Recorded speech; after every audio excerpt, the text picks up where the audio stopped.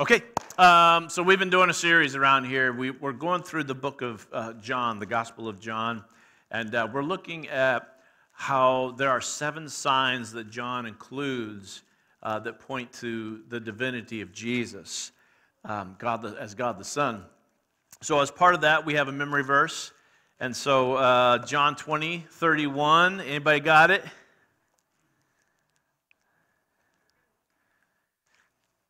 That's a negatory ghostwriter. Okay, so John 20:31. But these are written that you may believe that Jesus is. Oh, there's the cheat sheet right there. That Jesus is the Christ, the Son of God. That by believing you may have life in His name. And that is also the verse of purpose for the entire Gospel of John.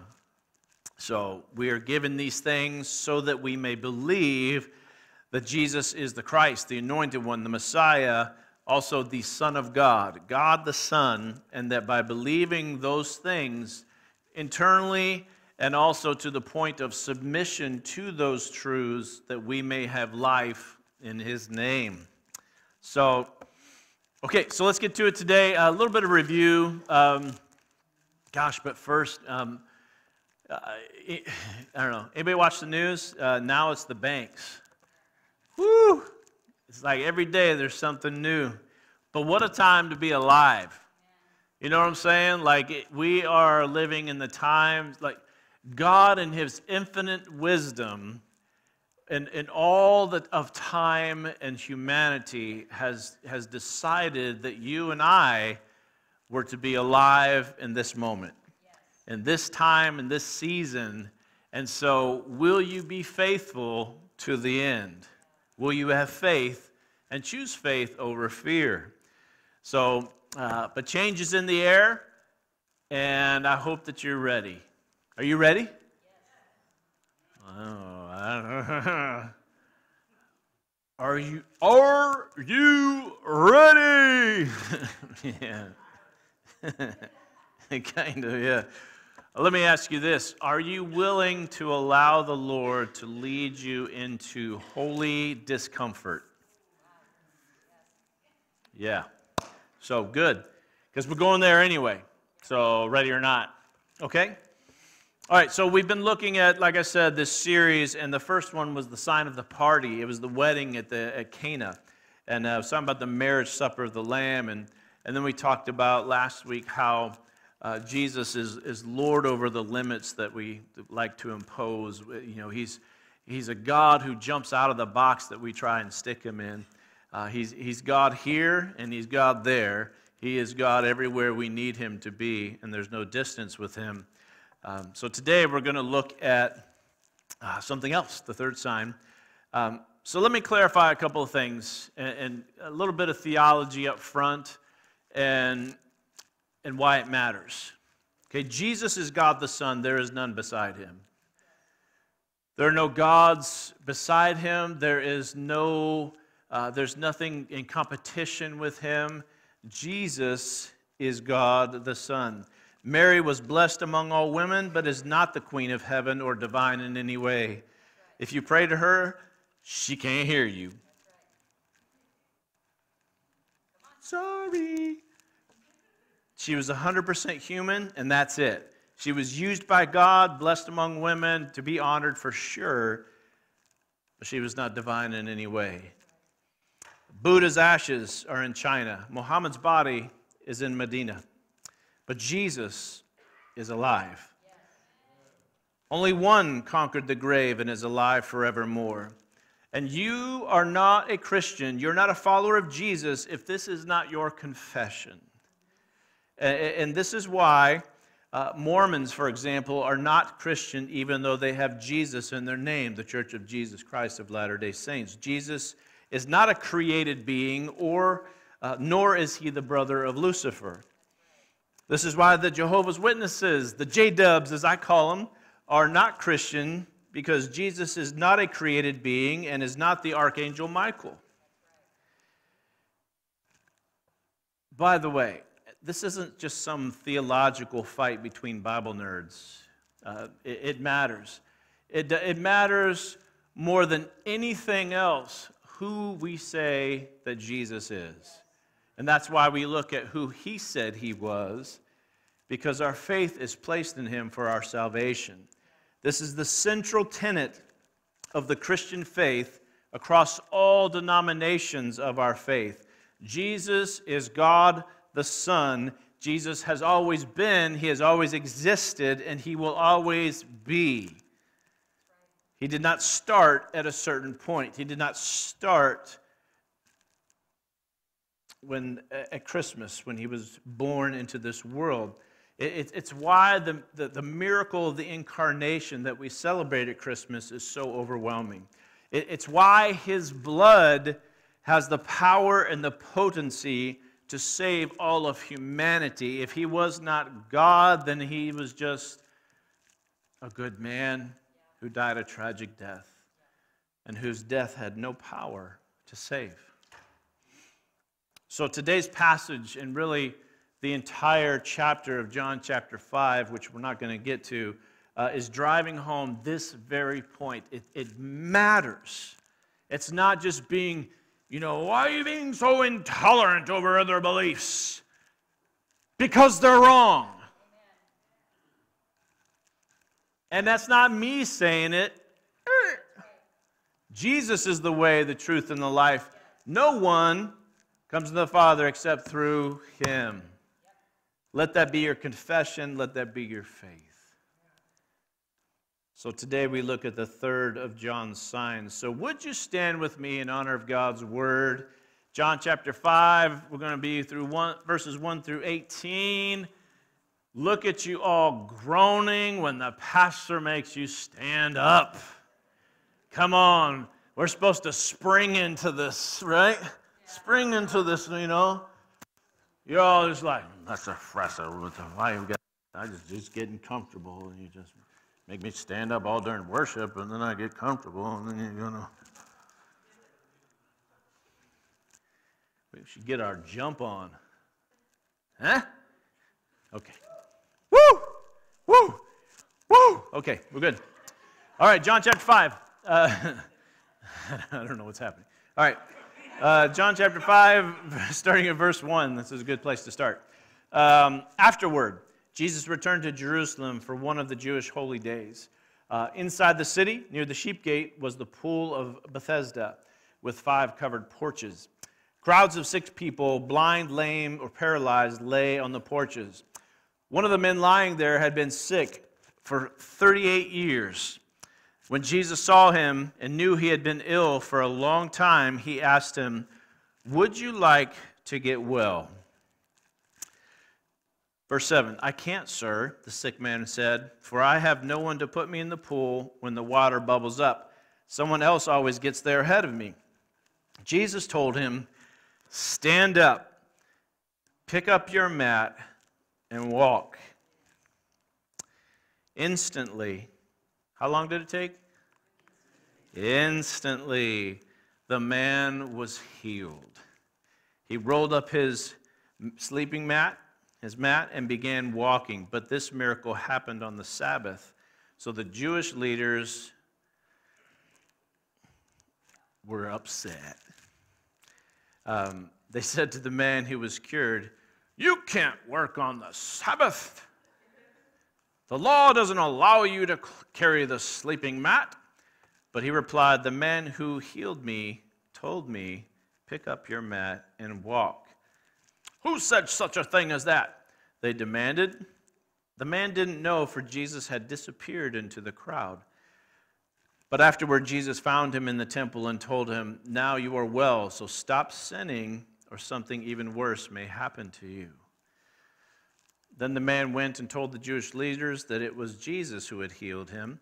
So the Jewish leaders began harassing, literally persecuting, Jesus for breaking the Sabbath rules. But Jesus replied, "My Father is always working, and so am I." So the Jewish leaders tried all the harder to find a way to kill him, for he not only broke the Sabbath, he called God his Father, thereby making himself equal with God. Let's pray. Father, we just welcome you to come in this place. We want to experience you, the love of the Father through the Spirit. Jesus, we want you in every way possible. God, this world's getting darker every day, but you are the light of the world. Would you please come into this place? Lord, these people have come, they've gathered, they're here to worship, they're here to receive your word. God, we're not here to just do routine, we're not here to check a box. We're here to meet with you. Would you please come? Fill this room, fill our hearts. Speak to us, challenge us, change us. Make us more like Jesus in every way. Would you please come? We welcome you. And Lord, please be with those that are dealing with sickness this morning, dealing with COVID and coughs and all this stuff. God, we just pray for healing in the name of Jesus. Ask it in your name. Amen. You may be seated. So we have our passage today, but I kind of want to work backwards through our passage. I want to start with the last part and then back it up. So we're going to be starting with the latter part of verse 9, where it says, "But this miracle happened on the Sabbath." So the Jewish leaders objected. They said to the man who was cured, "You can't walk on the Sabbath. The law doesn't allow you to carry that." So he replied, "The man who healed me said I could, and I'm going to listen to him." So who said such a thing as that? They demanded. Like, it's just ridiculous, isn't it? Like, I mean, it's just what? But the man didn't know, for Jesus had disappeared into the crowd. So a man is miraculously healed from something that kept him lame for 38 years. And the only thing that the religious crowd, the church folks, could see is that it was done on the Sabbath. Not celebrate that God has miraculously healed a man that was lame for 38 years. It's so backwards. You know, Jesus, even over in Mark chapter 2, explained that the Sabbath wasn't made for man, but man for the Sabbath. Or did I get that backwards? Sabbath was made to meet the needs of people, not people weren't made to meet the needs of the Sabbath. It was something to provide us rest, not to be enslaved to.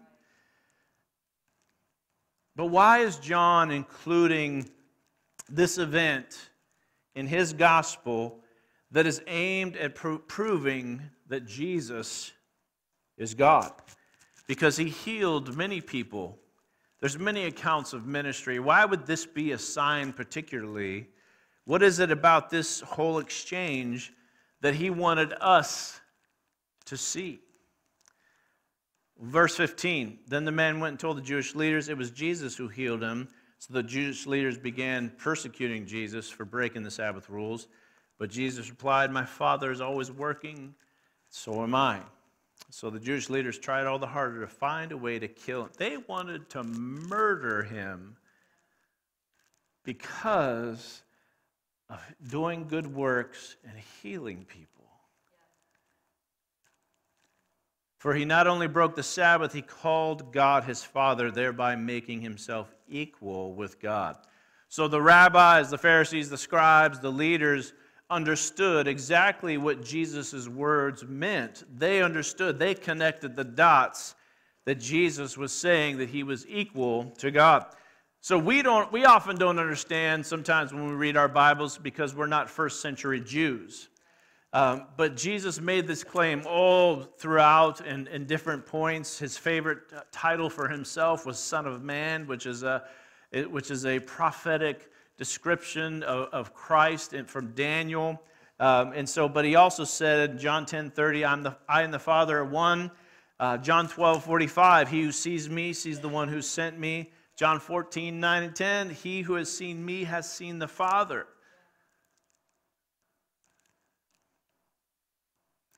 You want to get to know God the Father, study the life of Jesus.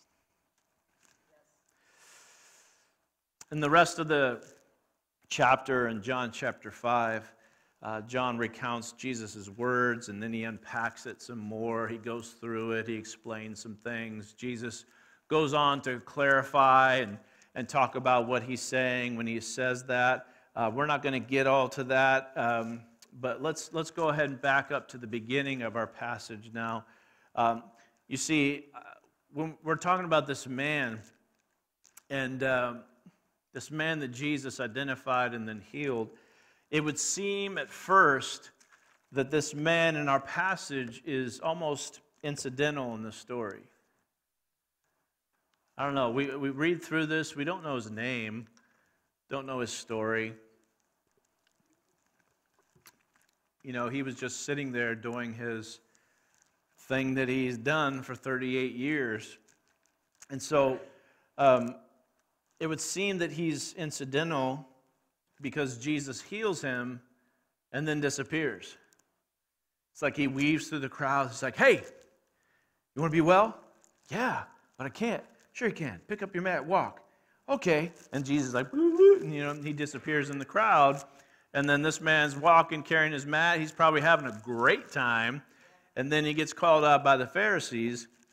So, but Jesus does this miracle on the Sabbath on purpose, knowing it would get the religious, legalistic crowd all riled up. Jesus is instigating. I love my Jesus. He just riles people up. He'd be like, hey, watch this. I'm going to go heal this dude. Watch what the Pharisees do. Like, hey, you want to be well? I can't. Sure you can. Get healed. Go, wake up. Go, do it. He's like, boom. And probably watching like look how mad they are right now. This is amazing. Like, they totally don't get it at all. He's an instigator. Oh, man, the cultural Jesus that's out there, I just honestly can't stand it because it doesn't reflect the biblical Jesus. The instigator in chief, the ministry of confrontation that happens so many times. You know, there's all kinds of things going on in Jerusalem during this time. It's one of the feast holidays. We don't know which one, maybe Passover. And so, like, all these things are going on in God's name, but nobody's getting it. All this religious activity is going on, much like our Sundays, but nobody's getting it. What do I have to do to get these people's attention and focus on me? And I hope to God that He's not looking at us saying, why won't they get it? If they just focus on me.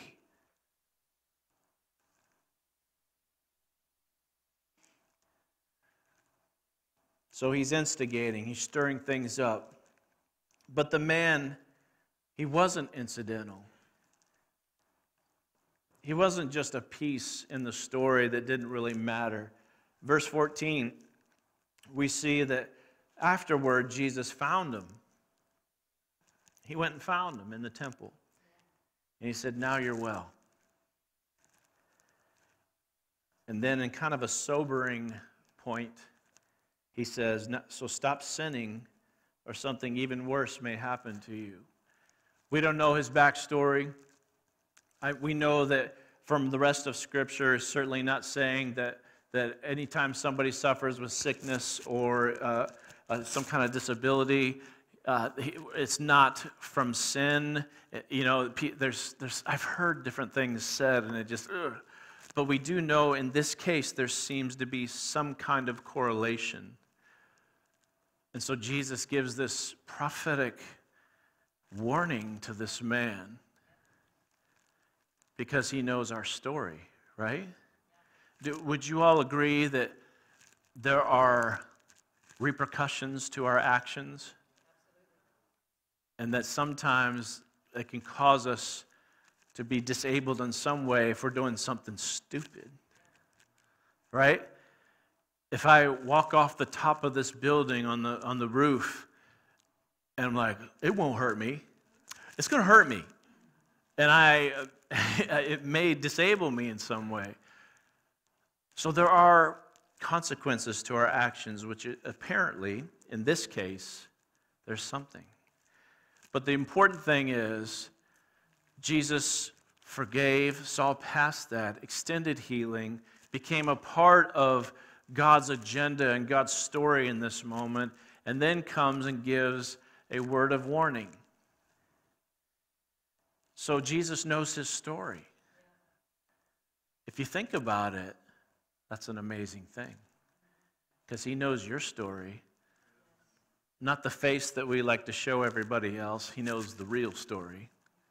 He knows our motivations. He knows what drives us. He knows what we've done. And the fact that he still loves us anyway is stunning. So Jesus sought him out yet again after the healing. This man already had his healing, but he sought him out to give him a word of restoration.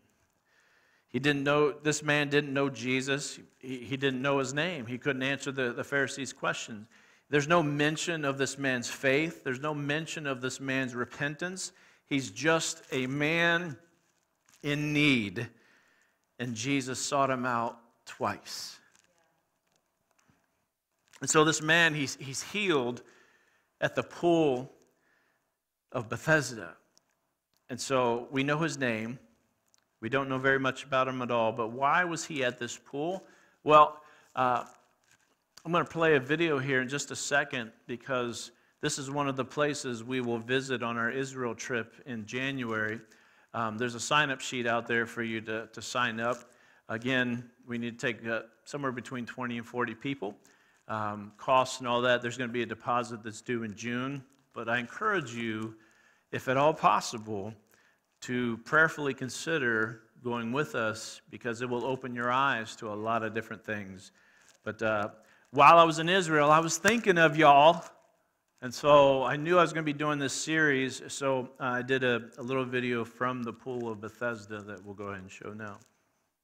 So I'm standing on the northern tip of the old city of Israel.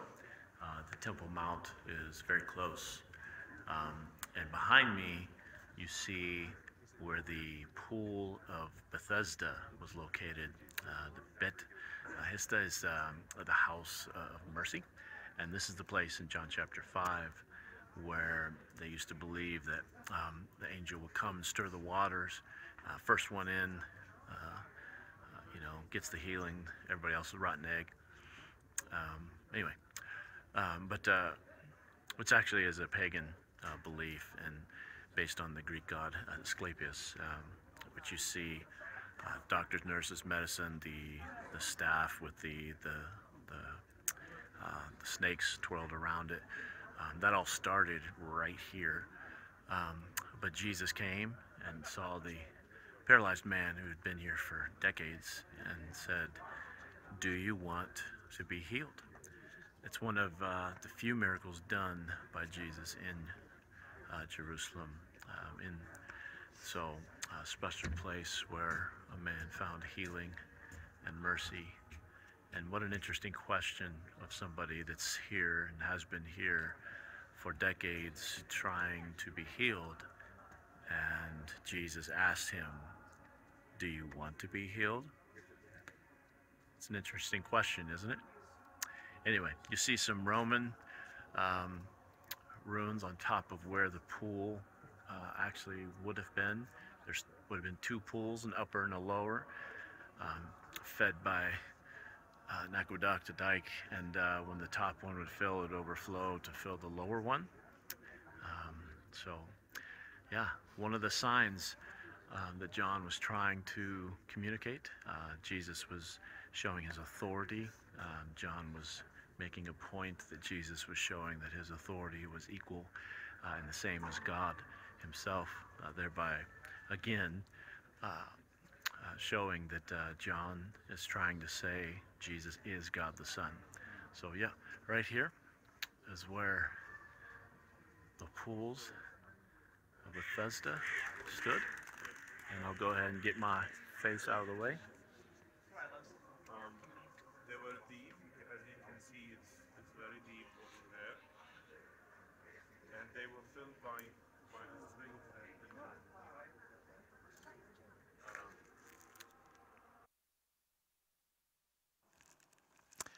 Pretty cool, huh? Yeah, kind of. So I'm growing this out. I'm doing a favor for my college pastor. If you're wondering what this is all about here, just reminded me watching that. But so anyway, so that's one of the places where we'll visit, and so learning that was the kind of the origin of this Greek god Asclepius. We have a picture that we'll put up, and you see the staff with the serpent around it. And go ahead to the next one. Just shows the staff, and maybe you've seen this before. It's a modern day medical symbol. Go ahead and show the next one. That's an EMS logo. Maybe that looks familiar. So this mythology has been around for a long, long time, so I want to look at our passage again real quick. Could you put up the first few verses that we had up there? Let's see. Go ahead to the next verse 2. Okay, with 5 covered porches. Go ahead to the next one. Okay, crowds of sick people, blind, lame, paralyzed, lay on the porches. Go ahead to the next one. Anybody notice anything? Where's verse 4? Back that up one. Yeah. You notice? It goes from 3, go ahead to the next one, to 5. What's that about? There's a conspiracy. Somebody snipped a verse out of my Bible. Go ahead and go down to where the part that I've included that's part of the variant text that has 3, latter part of 3, and then verse 4. Yeah, there we go. Okay. So the latter part of verse 3 and verse 4 are what's known as a variant text. I'm going to give you a little Bible study here. Okay, I've seen a lot of videos lately where it's conspiracy theorists. This is where I take my tinfoil hat off, although I'm firmly in that club now. But this is not a conspiracy. This is not altering God's word for some kind of nefarious agenda. We have these things in Scripture called variant text. And so the latter part of verse 3 and verse 4, the majority, the earliest, most reliable manuscripts that we have do not include these words. These words were most likely added later by a scribe trying to be helpful, explaining what was going on, trying to give some context to why this man was waiting and the waters and so on. But the majority of the later manuscripts add these following words: waiting for the moving of the water, for an angel of the Lord from time to time went down the pool, stirred up the water, so the one who went in first after the stirring of the water was healed of whatever disease he suffered. So first one in gets the healing, the rest of you, rotten eggs. According to local tradition, the first one in the water would be healed. But the Bible nowhere teaches this kind of superstition. This is a situation that would have been a cruel contest for many ill people. This man had no chance, even if he had people to help him. You know, later scribes, they're trying to be helpful. Why is this? What's going on with this text? Trying to describe what's happening. And so they included this local belief based on the Greek god Asclepius. But so later scribes added these words, and they were trying to give context, like I said. But it's the same. You can read that, and you can if you know your scripture, if you're reading the Bible, you would say like, wow, this just really doesn't seem to fit with the God that I know. And so you have this superstition that has creeped into people's belief systems. It's the very same kind of superstition that people engage in today in various ways. Along with Friday the 13th, black cats, broken mirrors, knocking on wood, and Groundhog Day, we also have things like making the sign of the cross on your chest a certain number of times for good luck. We also have the superstition, bury a statue of St. Joseph upside down facing the house as an outward symbol of one's faith and prayer while trying to sell your house. Don't do that. Ask the Lord. Another superstition, doing good works somehow erases bad works you've done. Another superstition, believing that the month that you were born in and your astrological sign somehow determine the kind of day you're going to have, and you're going to meet your true love on Thursday. Ooh, it's going to be a good week. I'm a Virgo, you know.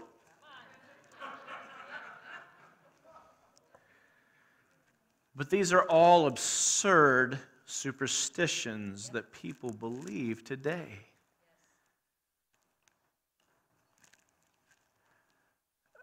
What I want you to do is I want you to see Jesus. I want you to know that He's enough. I want you to know that we can be done with all the silliness, all the religious garbage. Jesus is enough. Like, Jesus, I need to sell my house. Everything I have is yours.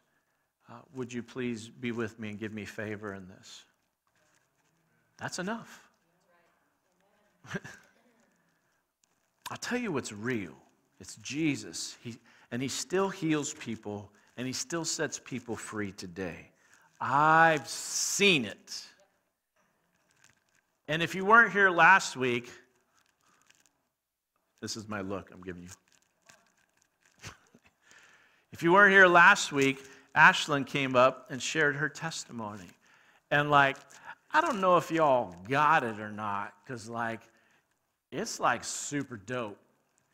Like, I don't know if you understand the fact that we have verifiable proof of a divine miracle where she had a fracture in her jaw that showed up on an x-ray, and then she went back, and all evidence of ever having a fracture was gone.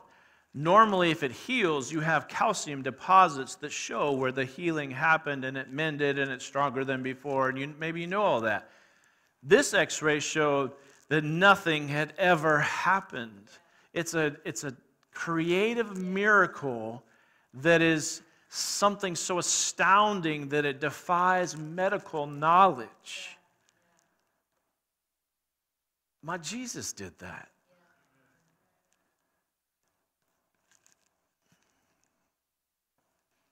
God still heals today. Do you know that? Do you believe it? Well, maybe for other people.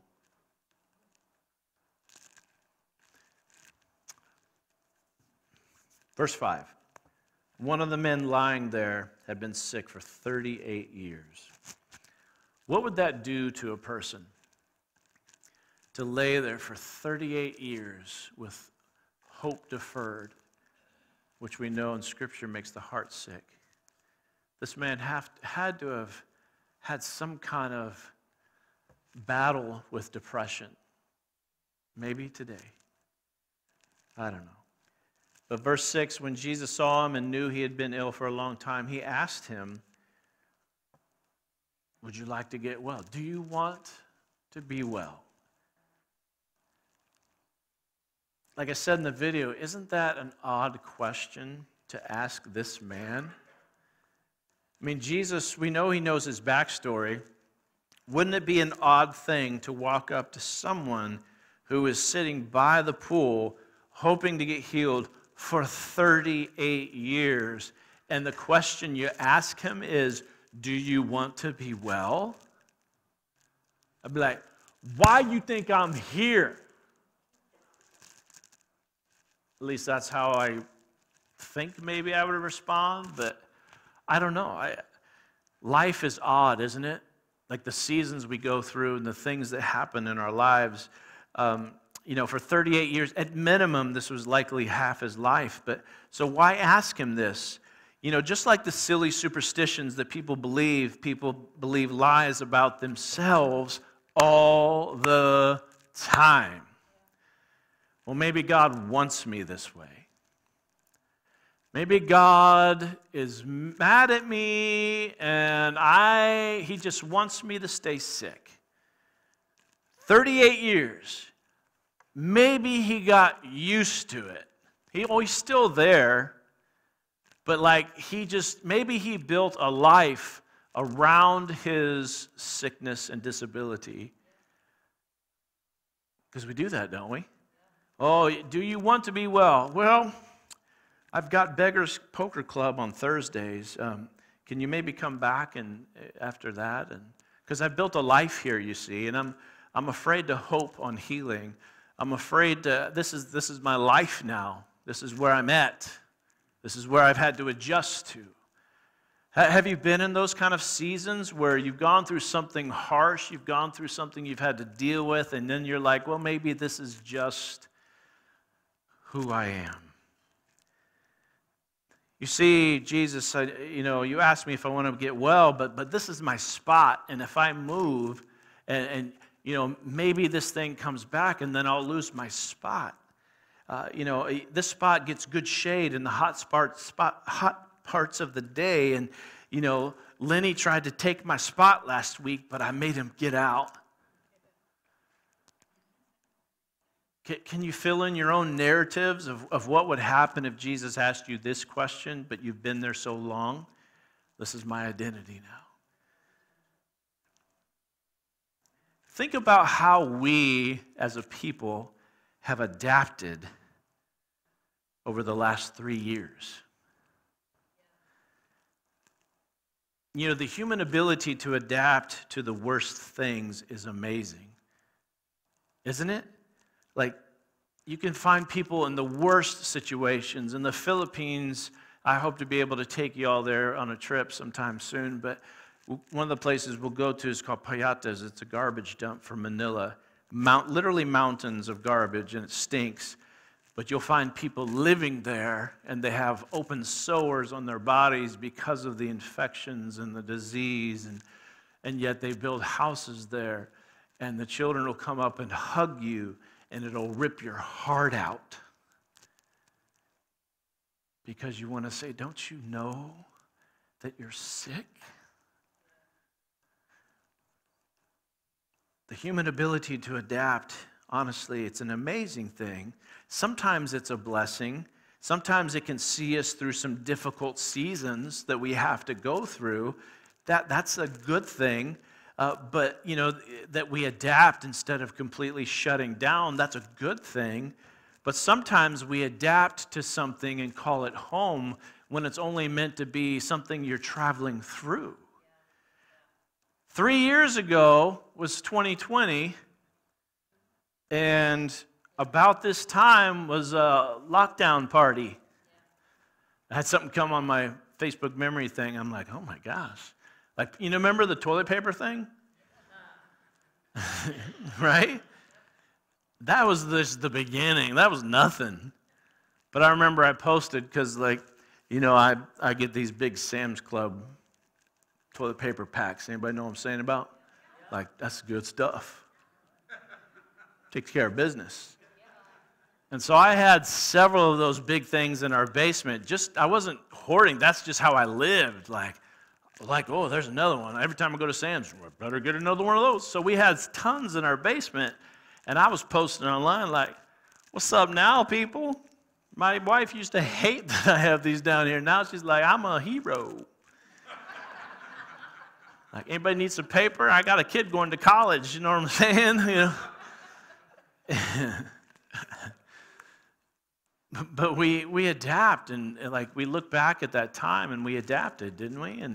But that was only the beginning of this crazy story.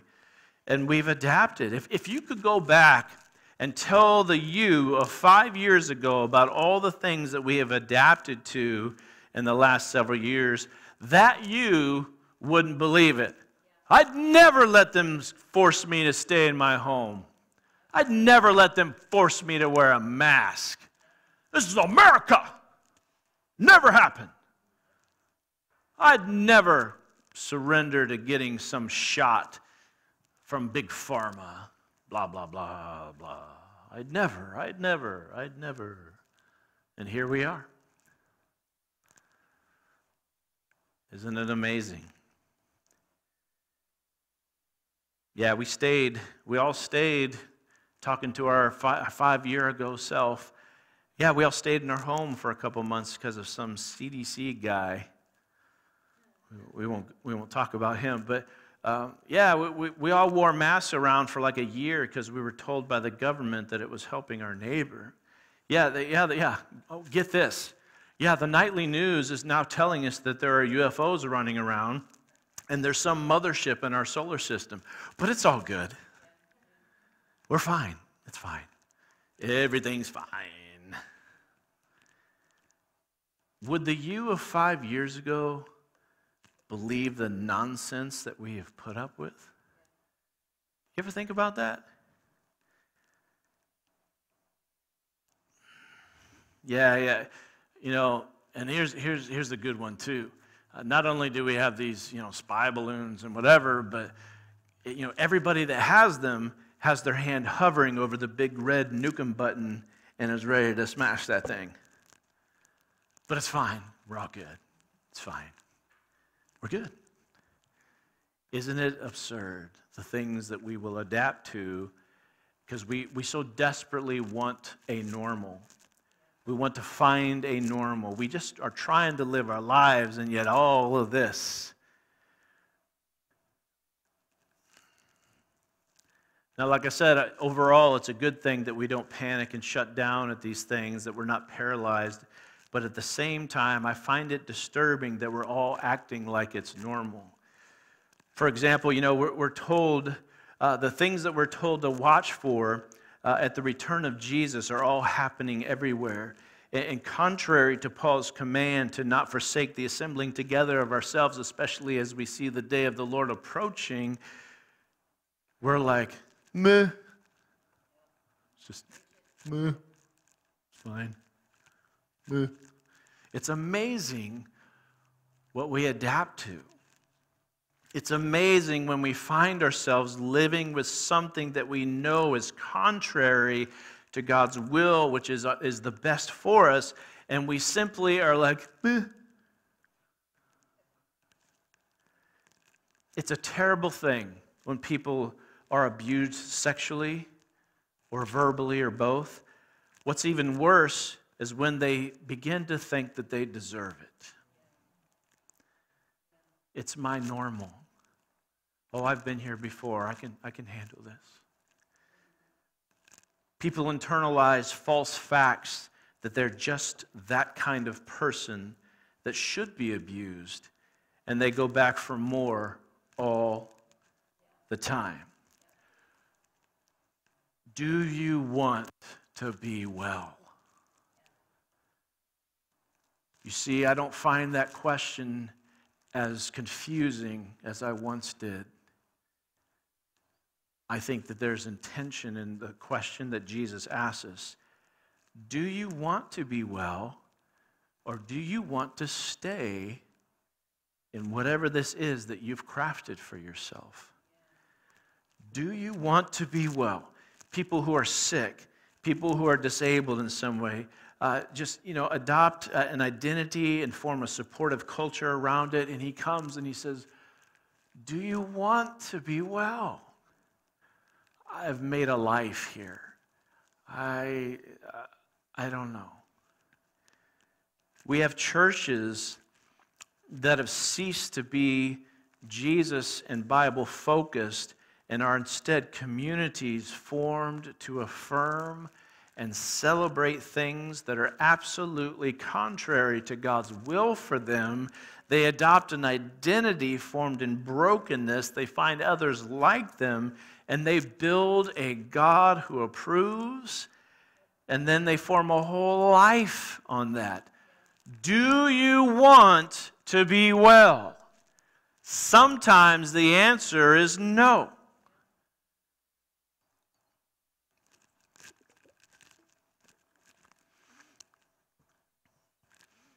But sometimes the answer is yes, but I need help. Yes, I want to be well, but I need help. I can't do this on my own. As the man in our passage says, yes, I want to be well, but I can't make it to the waters in time. I don't have anybody to help me. Yes, I want to be well, but I don't know how. Yes, I want to be well, but I'm stuck.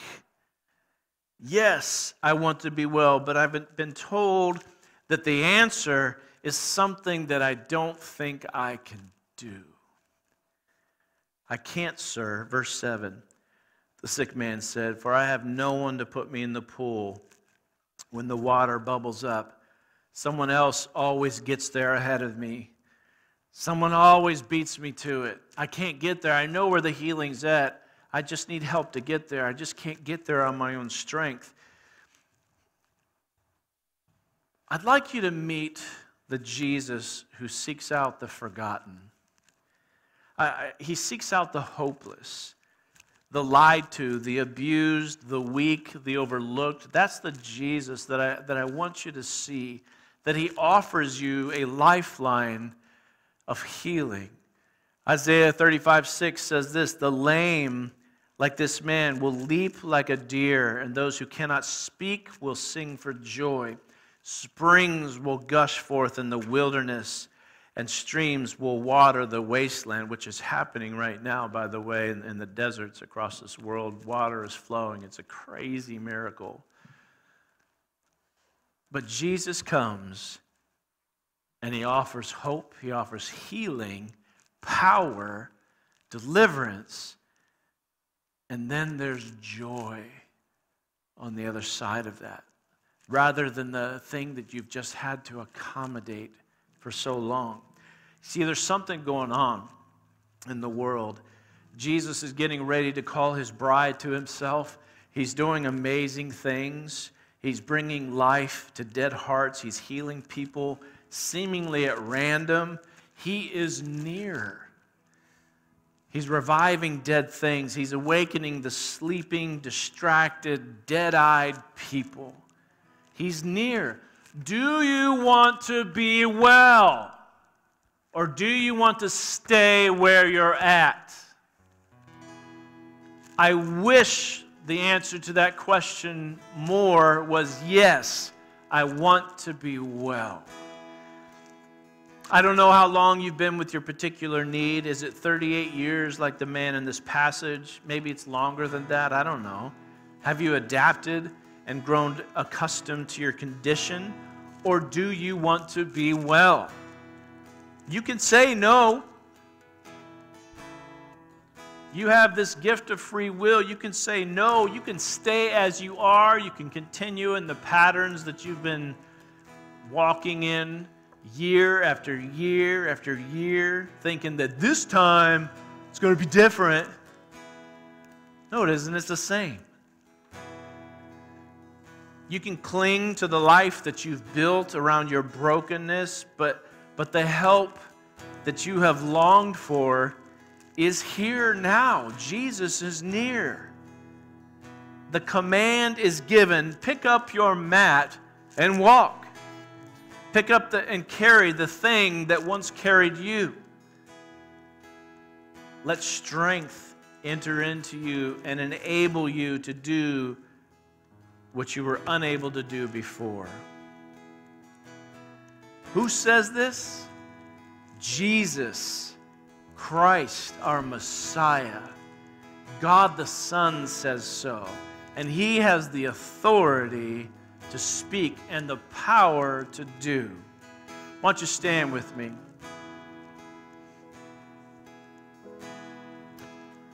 We're going to close today much like how we have been closing, where it's just going to be open-ended. We're going to continue in worship, and the altars are open. You want to come forward, spend some time with Jesus, just personally, you and Him. Do it. Just worship. Just talk to Him. Do it. Take advantage of this time. If you want to come forward for prayer, we'll be here. But do it. We're just going to continue open-ended. Please don't leave today before you go in and check out the missions convention and the fellowship hall, though. But that's how we're going to end it today. We're just going to close in worship. And so I just really encourage you. The extended hand of Jesus is here. Take it. Come forward. There's something about coming to the altar instead of staying in your chair. There's just something that happens. It's a release of some kind. I don't know. I don't fully understand it. But I'm going to encourage you to step into it and not just stay where it's comfortable. Get uncomfortable and step into something. So that's how we're going to do it. God bless you.